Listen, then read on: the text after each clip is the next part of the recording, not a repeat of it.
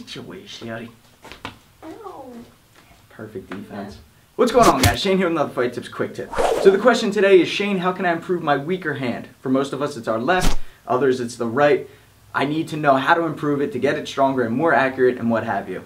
Without offending anybody, I want to first start off by saying this is sort of an amateur question because the answer is simple. You need to practice it more. Like anything else, you're probably throwing that right hand more than you are the left. We'll go onto a heavy bag or go into an open spot in your room or outside and shadow box and throw that punch 100, 200, 300 times straight through.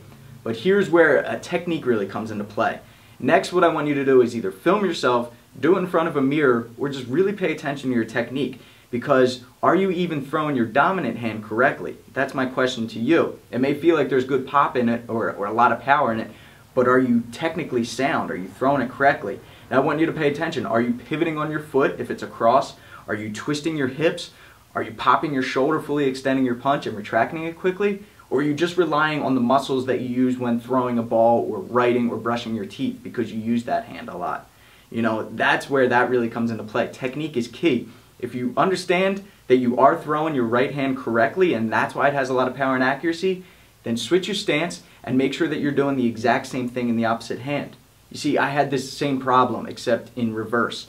When I started boxing, my jab was great, but my right hand sucked, my cross, and I'm right-handed. So what my coach realized is that I was pushing my cross. I wasn't popping it like I do my jab. So he had me switch my stance into a southpaw stance, right? And then he had me throw 200 punches on the bag with my right hand, which was now my jabbing hand. He wanted me to make sure that I was stepping on each punch, that I was twisting my hips and popping the punch very quickly, just like I did with my jab hand.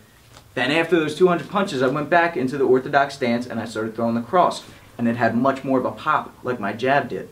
Okay, so that's another thing that you can do. Whether it's your jab that sucks or your cross, switch your stance, and then start practicing that punch, really focusing on the fundamentals of technique, twisting your hips, pivoting on the foot, all right, proper footwork, proper balance and distribution, and all of these things, and then do that with the opposite hand and make sure that you're doing it all correctly.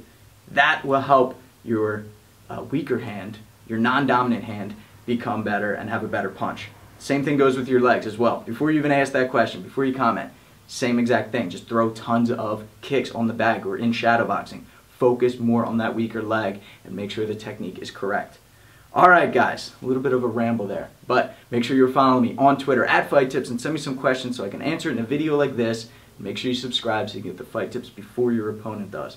Until next time, I'm Shane with Fight Tips. Oh, and before you go, this Sunday is going to be an awesome video. A lot of stuff coming out. I'm actually uploading 2 videos, so keep an eye out for that. Alright, until then, I'm Shane with Fight Tips. Self-defense for the underdogs.